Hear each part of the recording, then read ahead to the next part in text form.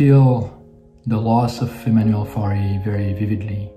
He made a tremendous number of contributions that are very important in many different areas.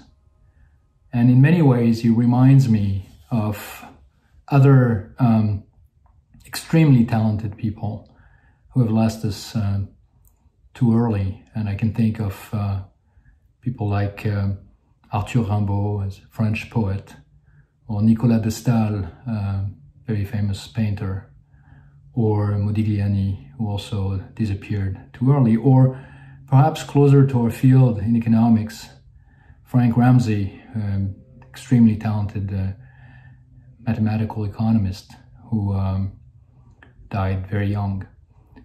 And Emmanuel, like them, I think, was able to bring a tremendous amount to all of us through his work, through his exchanges, and the loss is that much more painful to bear. To me, what is truly exceptional is the breadth of the field that Emmanuel covered in economics. Now, to most of us, we would be worried about stretching ourselves too thin, even if we just went across topics in the same field.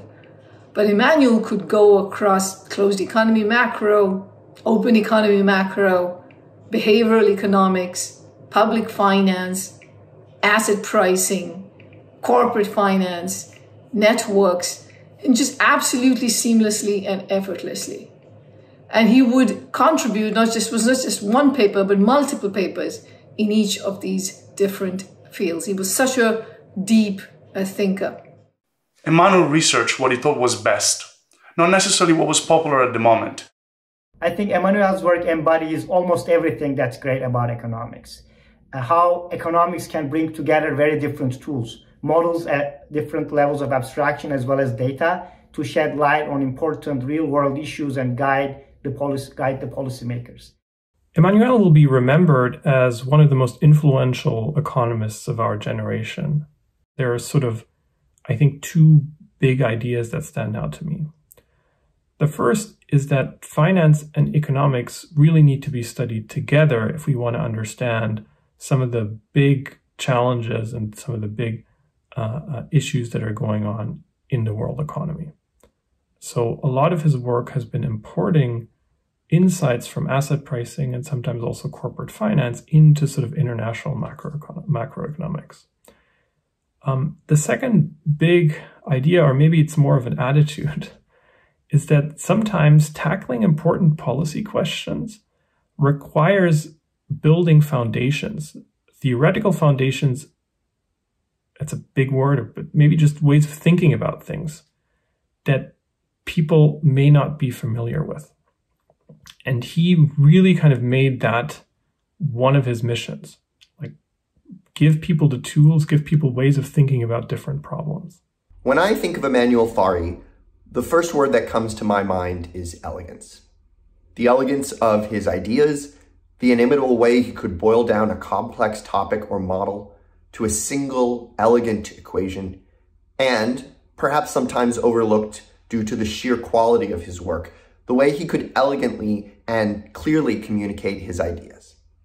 In many ways, he was the closest thing I have ever encountered to the ideal of a scholar, someone fully committed to the power of economics and the importance of research and ideas, yet deeply concerned about their real-world application, someone who would follow the truth no matter where it took him, and someone who was concerned not only with being the best, but also making sure his students and colleagues were the best that they could be.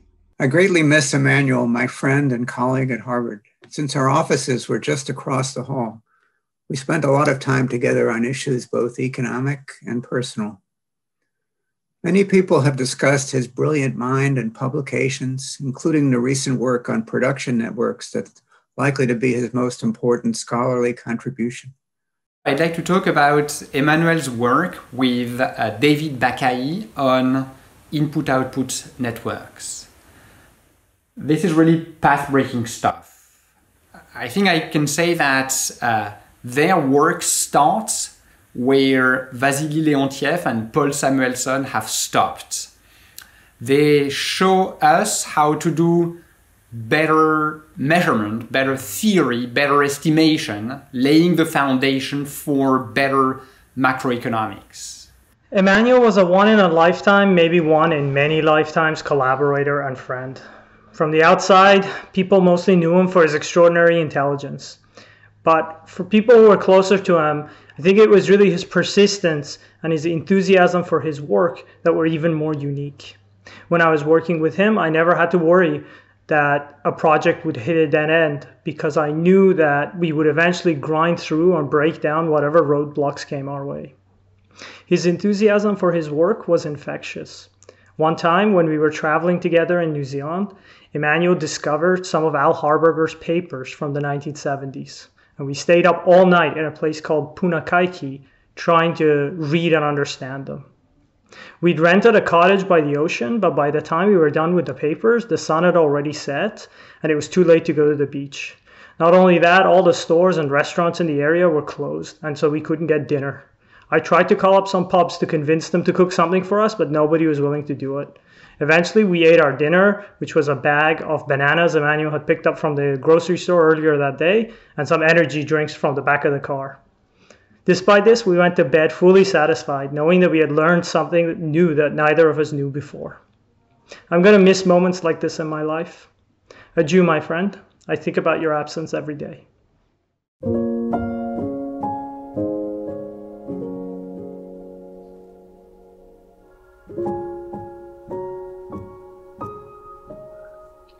As Emmanuel's students, we would like to share how important he has been for us as a mentor and as a role model. So we were all intimidated at first. He struck us as a genius, one of those academics who wrote papers that nobody else could, who engaged with deep economic questions that we thought were impossible to answer. Later on, despite choosing to focus on trade instead of macro, Emmanuel remained always there for me. And literally so, his Litauer office door was always open, and he meant to encourage us to drop by anytime. It became apparent that he was such a well-rounded person to chat anything with. He could talk about the recent novel he was reading, complain about the approaching deadlines, and even teach me English writing from his French expertise. For me, Emmanuel fueled a tremendous period of personal growth. A single 1 hour conversation with him would often fuel months or even years of inspiration. Oh yeah, for me, he was a brave dreamer. He had always this sort of foot on the air. And, he always had another foot firmly on the ground. And I mean, right at the same time, he would always encourage us to like go forth and just ask the big questions, explore uncharted waters, and just face the frustration of not always finding the way forward, but always comfort us that we had learned something new and we were just one step closer to the right answer. Yeah, I will always remember this, infinite passion for learning and this insatiable curiosity. Emmanuel also really loved his students. He enjoyed presenting his work to junior scholars. He really believed, in young minds and people who want to do things differently and want to do things better. I was always struck by his personal qualities as well as his professional talent. He was able to understand when I was discouraged or afraid or just tired of a project. And even when I didn't voice it, he would just truly participate in whatever I was going through, both personally and professionally. We all saw him as this role model beyond just the boundaries of academic work and admired how his kindness, his humility, his respectfulness, importantly, his whole humanity was always present wherever he went and whoever he spoke to. So I feel that he may have left us and we miss him tremendously, but we still carry his memory forward as a tremendously caring advisor, a guiding light, and our undisputed role model. It was clear that he didn't just care about the development of my kind of professional life, but he actually genuinely cared that would find a path of happiness and stability in my life. And it was clear that he truly cared. One of the nicest memories I have of Emmanuel was how every time that we would meet and we would discuss about research and new ideas and projects, and I would describe to him some new ideas I was getting excited about, you could see him light up. You could see that he was getting happy for me. He was sharing his enthusiasm for new projects and the research process. He always pushed me and his other students to do their best and to reach for the stars and really challenge this. He had a genuine passion for economics and for really pushing the boundaries. He was trying to solve the hardest questions, the non-obvious questions, discovering something truly new and unexpected, something he didn't anticipate before solving the model, gave him an enormous sense of satisfaction. It is hard to conceive how life is going to keep going without him. For many years now, every time I start a new project, my first thoughts always are, what will Emmanuel think? Will he think this project is interesting? Will he find this idea trivial or uninteresting? The greatest fear was always that he will know an obscure 1950s paper I never heard of or anybody else ever heard of, who already solved the same problem I was trying to tackle. And the best part of preemptively asking these questions was to meet with him later on and actually get his thoughts. And no matter how much I thought I could guess his comments, he will always come up with something new, a new angle, a new way to improve the project, to connect it with something else. And these moments were really exciting. They were always very exciting. I don't think this will change over time, though. I'll keep asking those same questions. And in that sense, Emmanuel's presence, his intellectual influence, will stay with me and with the many other people he interacted with for a very long time. Emmanuel was the kind of mentor that any junior faculty could wish for. He was always there for you when you needed advice. Like literally always there. I will miss Emmanuel forever. Returning to the office will never be the same. He leaves us an amazing body of work, which I'm sure will endure the test of time. But sadly, we will never get to see him shape the next generation of macroeconomists. And this is also an unbelievable loss.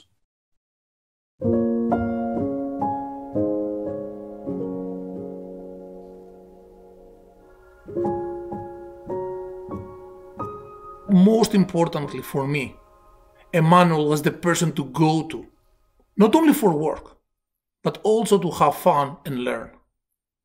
I haven't met in my life anyone as brilliant as him, and at the same time being extremely kind and gentle, funny and witty. He was a polymath. He would navigate very easily on various topics that he had studied and read for pleasure. This was really great about him. I was doing African history for a living. He would know as much as I did, reading it for fun.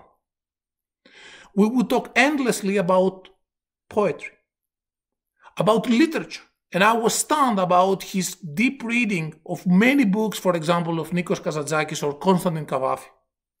Every week or so, he would recommend 1 or 2 books to read, a couple of movies to go and watch, and when Netflix became big, with series. He was a true intellectual with whom I liked to interact. We talked about many topics. Often we discussed arcane publications about economics which were relevant to either his work or mine work. And we discussed also Israeli movies and more general theater and film. His brain turned fast, really, really fast. But he also worked hard, really hard. Everything had to be perfect. He was always working, actually, even when we were playing tennis. A long time ago, more than 10 years ago, he told me about an idea while we were resting on the side of the tennis court. I joked that he would have a paper written before our next tennis game, and of course he did, right? He always liked to ask the hard questions and be asked the hard questions, not only in economics, but in general about life. He was always also a a rare combination of a person who was extremely ambitious in the sense that he was setting the bar for him very high always. But at the same time, he was always extremely humble. And this is because he was really a genuine curious person. And as any curious person, he was always ready to listen to somebody with a different point of view or a new idea, a different idea. It was a pleasure talking to him. Emmanuel was also very kind and generous, and he cared deeply about people and about fairness. He was generous with his time, he was generous with his caring, he was generous with his knowledge, and he was generous with his money, with any means that he had. That's Emmanuel to me. Recently, when we last met, he told me that a friend of his had to go through an expensive medical procedure. That friend couldn't afford the procedure, so Emmanuel just paid it in full. And I was not surprised. That's exactly the type of person Emmanuel was. When I happened to be at Harvard for a seminar during the Boston Marathon bombing day, and Emmanuel found out that I'm there, he didn't let me stay by myself on that dreadful day. He walked all the way with me from Cambridge to Boston to make sure that I get home safely. The experience happened a few years ago when I gave a paper that was still in preliminary form at a conference. I reported that there were some things that my co-author and I still didn't understand. Emmanuel was in the audience, and I ran into him several hours later. He told me that he'd emailed me a short note about the things that confused me. And when I saw the note, I couldn't believe my eyes. It took me and my co-author several days to understand what he was saying, but in the end, he totally resolved our confusion. While his inner circle of close friends and co-authors probably had this type of experience many times, it says a lot about him that he could be so generous with someone like me who was not part of his inner circle.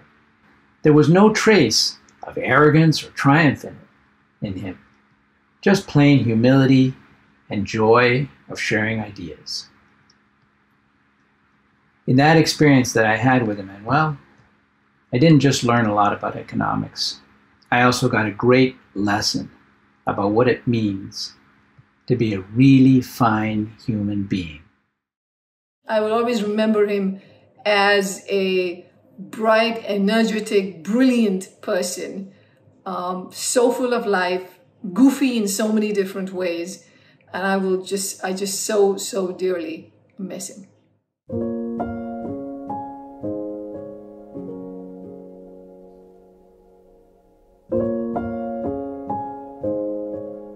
It's been a few months now since Emmanuel passed away, but I think I still have not digested his loss. Maybe when this brutal pandemic subsides and I have a chance to go back to the tower, the fact that he's no longer with us will finally sink in.